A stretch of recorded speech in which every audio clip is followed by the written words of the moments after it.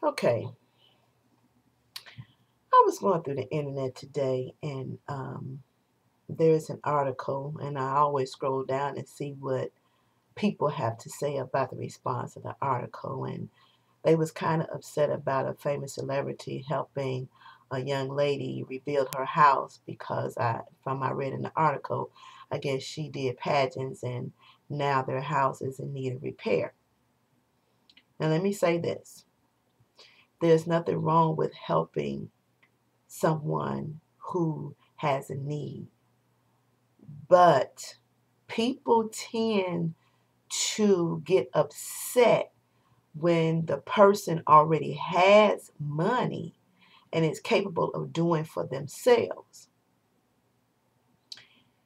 We can rebuild our country brick by brick, drywall piece by drywall piece, nails, screws, two by fours, whatever it may be.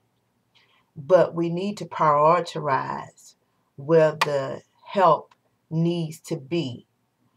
If somebody's already in they're in good financial status, why would that be the prime candidate to help? And this leads me to my other point because I was watching the DIY network and it touched me.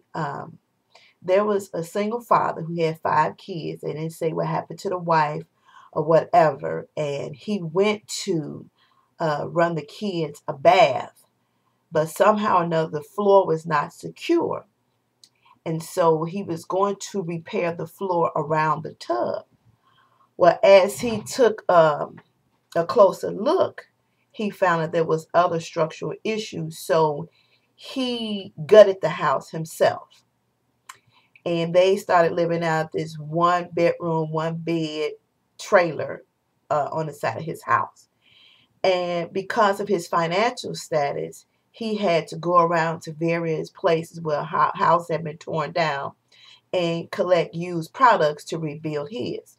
Now, the church which he attended, they put in a plea and they got some assistance. My point is, we have people that are capable of stepping up and stepping out to assist people that are in need. There are families whose houses need great assistance. And I say this over and over again, and I'm not trying to be funny or crack nobody across the head, but if you can spend $5,000 for a dress, you know how far that $5,000 could go to assist somebody in their household? If every person who makes $1 million or more would go back to the state in which they came from and donate that money or help some families rebuild some things, do you know how fast we can return around our economy? I just think it's sad. And then you want to advertise it. It's sad. What we should advertise, we don't advertise. I'm just saying we need to get our priorities correct because we have them all crossed up. And there are people that's hurting. $5,000 can pay light, gas, telephone, maybe fix a roof or put some plumbing in somewhere.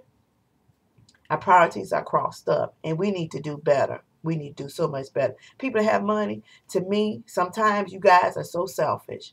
Um, and I know it's not advertised what you do, but for those of you do, kudos. But there's a lot of it that's not doing. You study taking, and you're not giving back. So let's get our priorities together in who we should help. That's all I'm saying.